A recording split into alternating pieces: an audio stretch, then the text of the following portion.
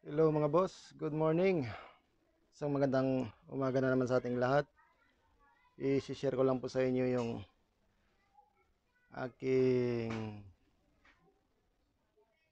car audio na amplifier, yung Pioneer. Ipakita ko pong loob niya, no? Bakit siya umabot ng 1,200 watts sa 1 ohm. Bali monoblock po siya. So, kung bago pa lang po kayo sa aking channel, no? Huwag makalimutan mag-like, subscribe, and share sa mga video po natin. Mark po pala ito ng scrap and junk sound. So, ipakita ko sa inyo. Ayan, magulo po dito na dahil ilalabas ko na po yung lahat ng gamit ko sa loob dahil maliit ang ating mansyon. Dito lang muna siya sa labas. Ayan po siya, ayan.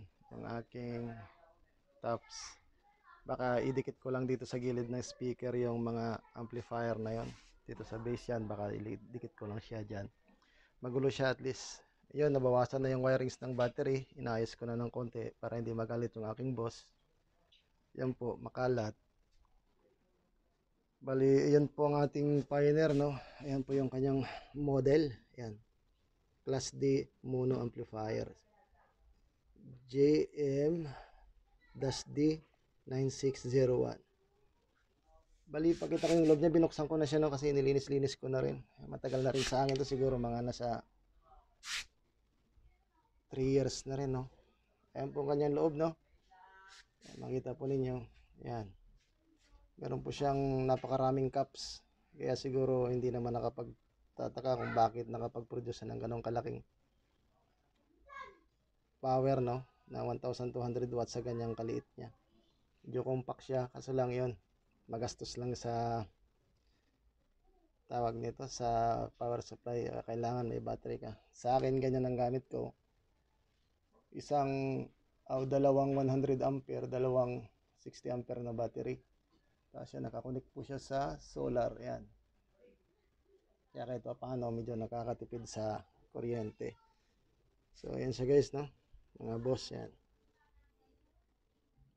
Atin po itong ayusin at ilagay na dito lahat sa labas. So sa ngayon yan lang muna, no? Shout out na lang muna din kayo, no? Sa kaya ano, Boss Darwin TV, no? Shout out sa inyo, sir. Sa aking hipag na maganda at sexy, shout out po kay Genevieve Ricamara. Shout out dyan sa mga Ricamara family dyan sa Samar, sa tatay at nanay ko dyan. Yan po. Shout out dyan ulit kay Mafia Calagos and family dyan sa Laguna. Okay. Sa ngayon guys, ganyan lang muna, no? Huwag makalimutan mag-subscribe, like and share po sa ating channel. I-update ko po kayo pag naayos ko na po dito sa labas kung ano na yung magiging itsura nito. Okay, bye bye guys. Be thankful. Salamat.